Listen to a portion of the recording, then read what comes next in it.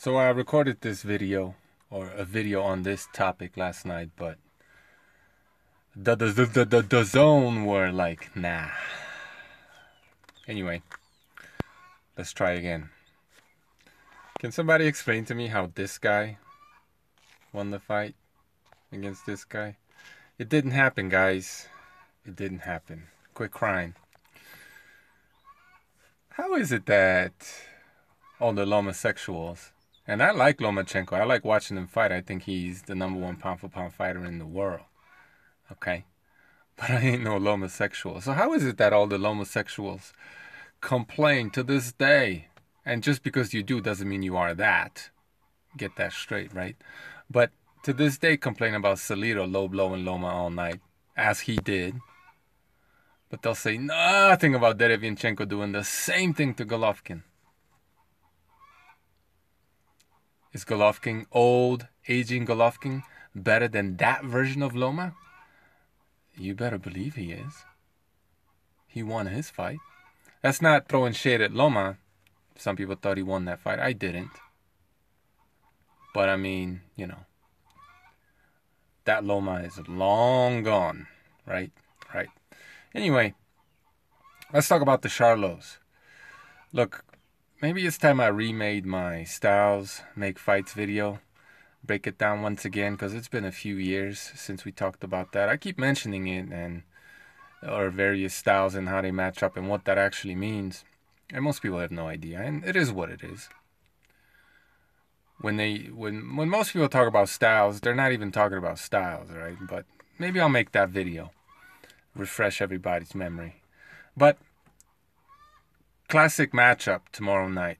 Derevyanchenko versus Charlo. Fighter versus puncher. And in that sort of confrontation, with everything else being equal, the puncher always wins, right? But the thing with boxing is that almost never, if ever, everything is equal, right?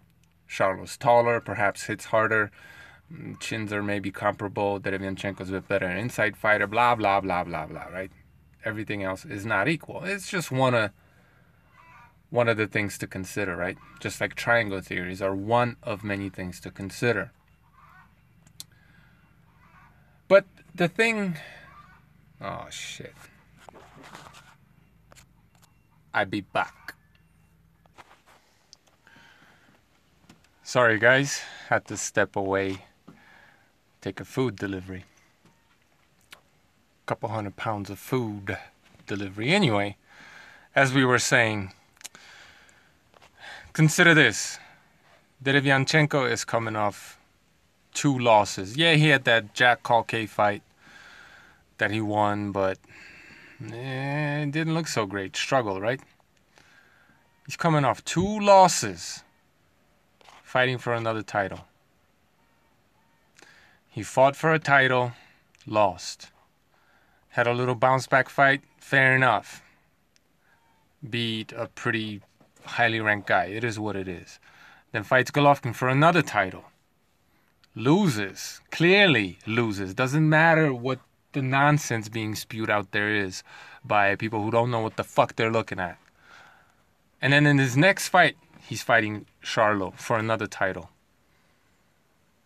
I mean, can you imagine if Golovkin did some shit like that?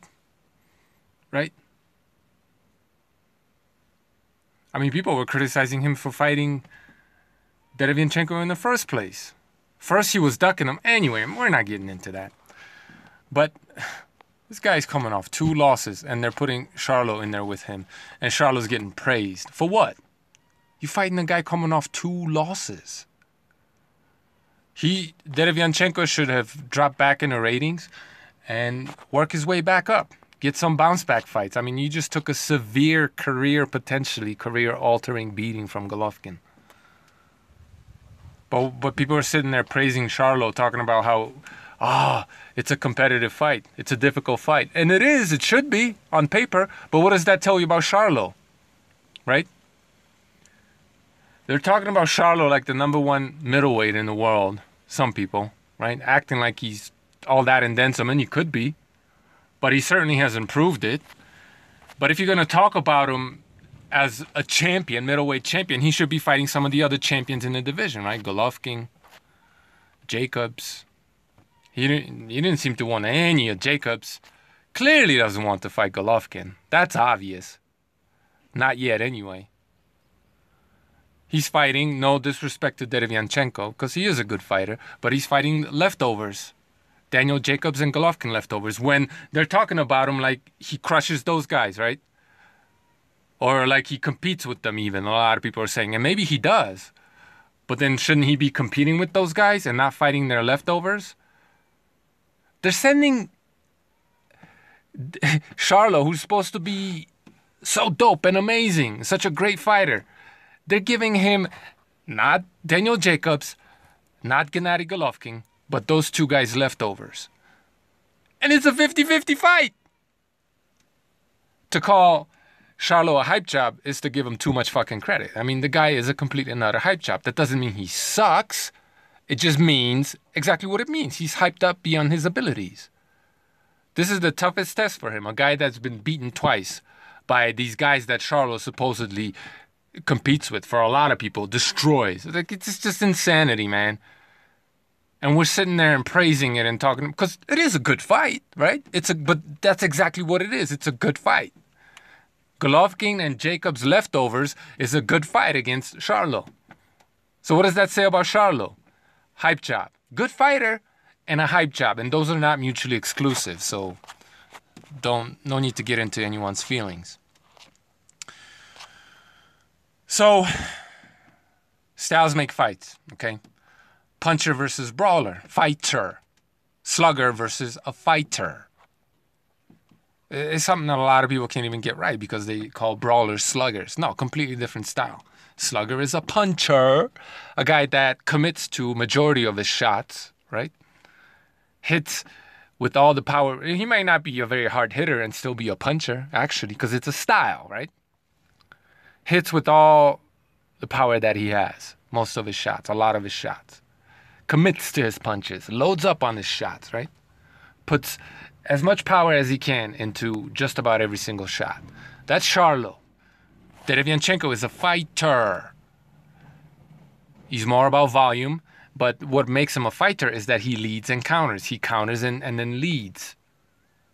Or counters and then counters the counter and then counters. He gets into exchanges. That's a fighter. And this doesn't make him a fighter by the virtue of the fact that he is a fighter and he throws a lot of punches. You don't even have to throw a lot of punches to be a fighter, right? But that's because that's what he does. He has to take something off his shots, and he throws a lot of arm punches, slaps. A lot of his punches aren't very good technically because he just throws too many of them, in my humble opinion. Now, he could be a fighter like Lomachenko, who's another fighter, right? Use movement, look for openings, take your time, be patient, ambush, get out of there like Pacquiao, in and out, in and out, in and out, right? Use a lot of foot movement, feints, do a lot of other stuff to set up your attack, and then once you see an opening, go all in, right? Bang, bang, bang, step off the side, step out. Fighter, right? Many ways to skin a cat. But anyway, whenever you have a fighter versus a puncher, with all things being equal, because the fighter is looking to get into exchanges, and the puncher, you could have a punching fighter, like Rosario in the other co-main event. But that's not Derevyanchenko. He's a fighter in style. So when you're getting into exchanges with the puncher, I mean, yeah, that's going to favor the puncher, right? Because Derevyanchenko can hit Charlo 5 times, and Charlo hits him with one good punch from a puncher. And if he doesn't hurt him or even knock him down, you know, we're comparing 5 slaps, and I'm being generous to Derevyanchenko. 5 little punches against 1 major one, right? It's the hurt business. He doesn't necessarily have to hurt him that much in order to win that sort of an exchange, where Derevyanchenko grazes him with a whole barrage and maybe he lands 1 clean push jab or something like that, right? Dividing all this power, energy, calories into 5 punches in 3 seconds, let's say. Yeah. Whereas Charlo is going to take the same amount of calories, same amount of power, whatever that means for him, and translate that into one clean punch, right? Who wins that exchange? You have a situation where not only you're liable to get knocked out, hurt, whatever, you're getting into a situation where you're diluting your work and the other guy is concentrating on one big punch. Clean, effective punching. That guy's likely to win that exchange. If not hurt you, if not knock you out, right? So everything else being equal, punchers beat fighters. With everything else being equal. Everything else isn't equal, right? Both guys seem to have solid chins. I would say Derevyanchenko's chin is more proven, but, you know, I've seen him hurt. I've seen him down multiple times. I've seen him hurt a lot. I think Charlo's been hurt here and there, but not nearly as much. You know, when you look at punching power, Charlo hits harder, obviously. We talked about that. He's taller, rangier. He looks to be a lot bigger. I would not be surprised if that dude walked around fit, in shape, 12, maybe 15% body fat, 190, 195 pounds. Would not surprise me at all. Big dude. How does he make weight? Well, I think we all understand how that works. So, stylistically, Derevyanchenko is tailor-made for Charlo, right? So how do we predict this fight? Well, I mean, it basically comes down to, well, whose chin's going to hold up? Because both guys are very hittable. They both get hit quite a bit, right? Derevyanchenko is probably going to hit him more, but Charlo is going to hit him harder. Whose chin is going to hold up? Basically, that's what we're looking at here. It's anybody's guess, right? Derevyanchenko is not likely to get a decision. It is what it is. Let's talk about that. And that's his best chance of winning the fight. Can he stop Charlo? Yeah, he can stop him. But we've never really seen Charlo in much trouble. And he is big. And, you know, he's going to be hitting you back. And he is the harder puncher. So if everything were on the up and up, okay, I would pick Derevyanchenko by decision. Because I don't think he's likely to, it could happen, but I don't think he's likely to knock Charlo out. However, no matter what happens, right? I mean, in this extreme case scenario where Derevyanchenko completely dominates him, which isn't going to happen, not likely to anyway, yeah, he could get a decision in that sort of situation.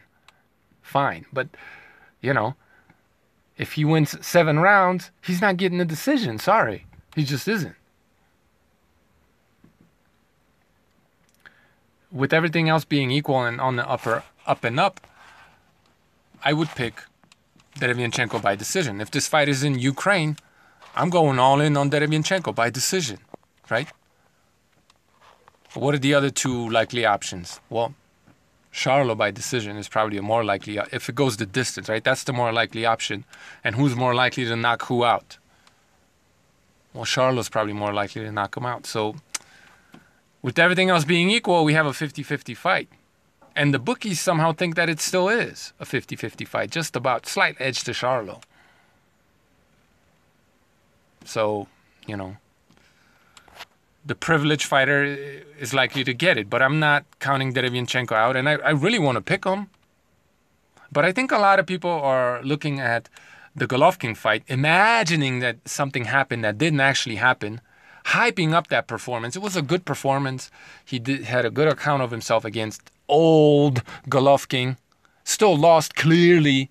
Still got hurt multiple times.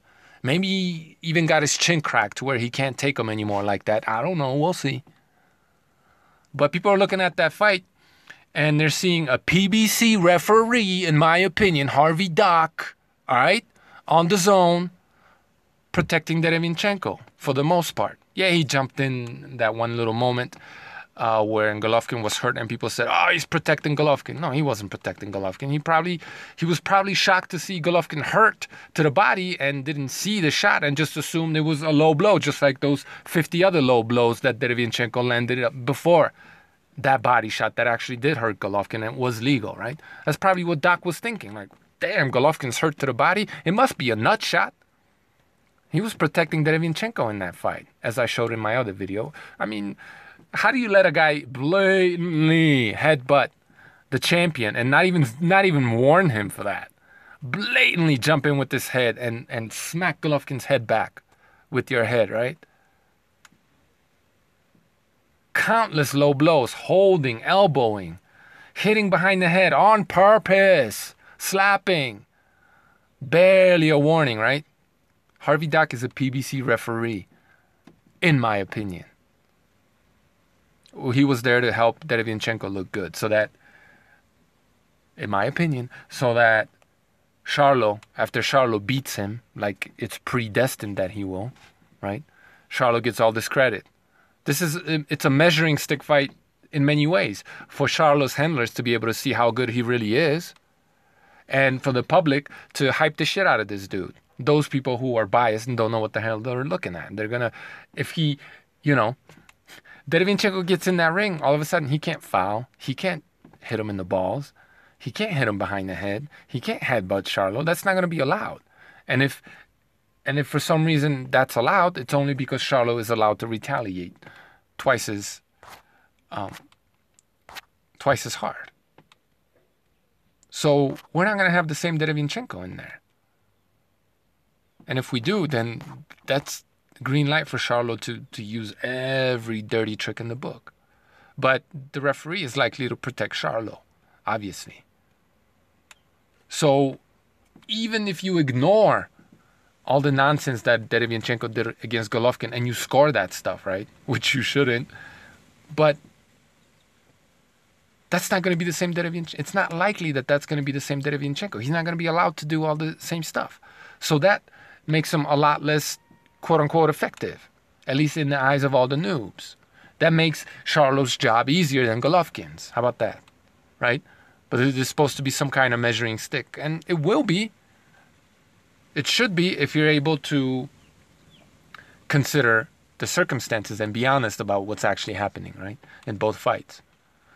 But people are basically high off that devastating loss where Derevyanchenko was hurt in just about every round. Yeah, he hurt Golovkin too, but I mean, he was on Bambi legs. He was fighting hurt a lot in that fight, running a lot to recover. Like, he got messed up in that fight big time. Okay? And people are still imagining that he beat Golovkin, so they're rolling with that, saying, well, triangle theory, right? They won't say that because it's not cool to believe in triangle theories, especially ones that you imagine in your fucking head. But that's exactly what they're doing, right? Well, he beat Golovkin. We always thought Golovkin beats Charlo, so Derevyanchenko beats Charlo, right? That's what they're thinking. And triangle theories are useful. They're good. It makes sense to use them. It's just another tool like styles make fights, right? Triangle theories would work every single time if everything else was equal, right?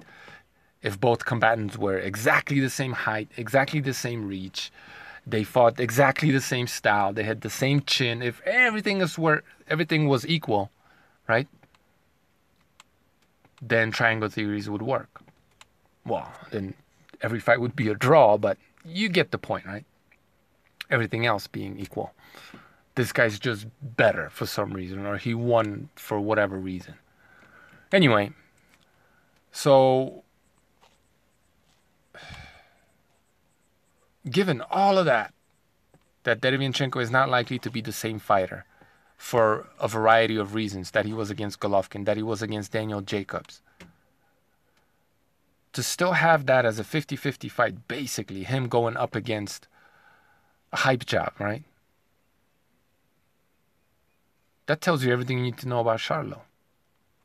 Not as good as advertised. Is he good enough to beat Derevyanchenko? Not legitimately, in my opinion, but there's nothing legitimate about boxing, so he is likely to win. I hope he loses. Because, I'll tell you why. Because it would be nice to see Derevyanchenko win the title, right? In his third fight, or third attempt at it. Third time's the charm. And I don't respect Charlo because the guy has no dignity. I think he's I'll give him the benefit of the doubt, an extremely ignorant man, if not downright evil. And the reason why I want him to lose is because he's a disgrace, mixing politics with boxing, right? Pushing this Marxist movement that's BLM. That's exactly what it is.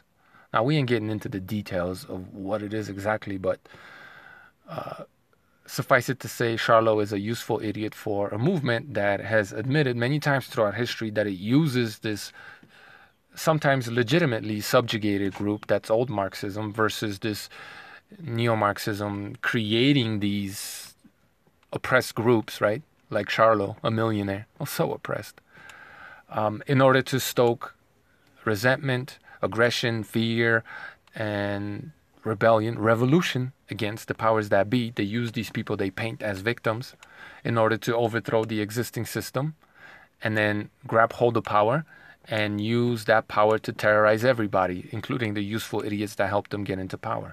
That's exactly what happened in, let's say, USSR or pre-USSR, right? Ukraine, of all places. How befitting. So Charlo clearly is ignorant and doesn't understand that, but I think he also lacks dignity and self-respect because, in my opinion, he is begging for even more privilege, as if he wasn't privileged enough, right?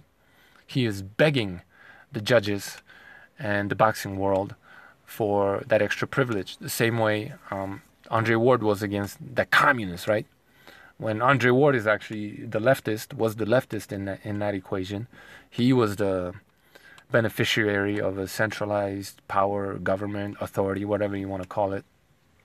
He was given a handout, basically. Anyway, that's essentially what Charlo is doing, in my opinion. As if he wasn't privileged enough, he's saying Black Lives Matter, right?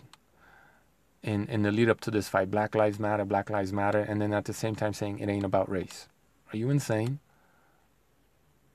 This fight is not about race, but Black Lives Matter. Like, is he just an idiot or just an evil person? Anyway, he's mixing boxing with politics, looking to gain a political advantage. That's all that this is, right? Woe is me, look at me, I'm such a poor guy, right? I get all these gift decisions all the time, and this guy that's fighting me is trying to, take that away from me. My, hard-earned right to be up top. Whereas it's Derevyanchenko who's actually been putting in work and sacrificing himself more so than Charlo.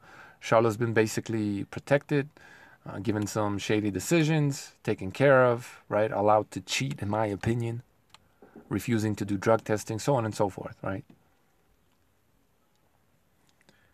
So not only is he privileged from the get-go, he's asking for more privilege, right? You're not going to give a decision to this white guy, right? Come on, guys. Look at us, black people. Black Lives Matter, right? He's using everything he can to gain an advantage. Does he really care about black people in general? Did he care about the fact that Danny Jacobs was black? What about all these other black guys he disconnected from their senses or try to literally kill in the ring? Does he really care about black lives? No, he doesn't give a fuck. Come on, man. He doesn't give a shit about black lives. He's just using this to gain political advantage, to get even more privilege from the system, right? Because he doesn't feel he's privileged enough. He's mixing boxing and politics. No, boxing is sports and politics. Sports is supposed to be removed from politics. Who mixes sports and politics? Well, guys like Hitler. That's what they did, right? Guys like LDBC, basically. Same sort of ideology. And this is exactly the same shit. Evil. Okay, sports is supposed to be about competition.